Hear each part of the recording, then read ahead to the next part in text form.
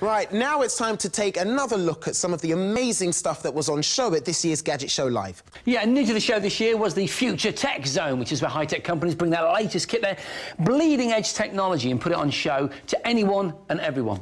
Of course, once Jason and I got a sniff of what was going to be on show, we were very much first to the stands. Yeah. We were there like a month before, weren't we, in a little tent? Yeah, we were keen. From next-level augmented reality to bionic simulators, this is the kind of gadgetry that once sounded like science fiction, but is now on the very cusp of glorious reality. I'd spotted a contingent from Festo. Remember my penguin friend from last year? I do, yeah. Yeah? And the guys up here? Oh, dude. Right, incredible tech. The people at Festo have created this. Oh! The next generation in-ride simulators. May I? Yeah, Jason. Is that okay? Do you mind?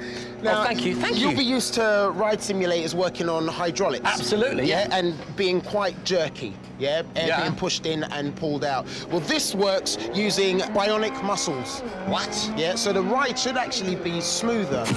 The fluidic muscle is a mesh tube which, under the pressure of air flowing through it, contracts in length and expands in diameter just like a real muscle. How's it feel? Fly. Yeah?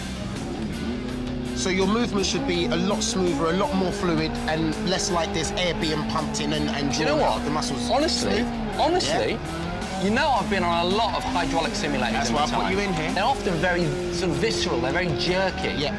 And this is smooth. It does feel more like a car than I'm used to. Also, I'm doing a really good lap time. It's got to bode well. Cars, look out, cars! Let's hit these bollards. Oh, yeah, that is very smooth.